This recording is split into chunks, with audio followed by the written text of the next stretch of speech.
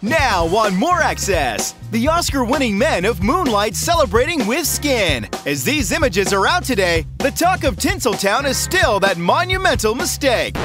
There's a mistake. Plus, the fabulous fashion, and inside the post-award parties. And Oscars aside, see why Floyd Mayweather Jr. and Laverne Cox both had reason to party here in Vegas. Then, why this car with ties to the Valley is being sold for over $1 million. And a big Daytona win for a hometown driver. Your access to entertainment starts now. Get more Las Vegas. More. I love to get more. When I'm in Vegas, I love to get more.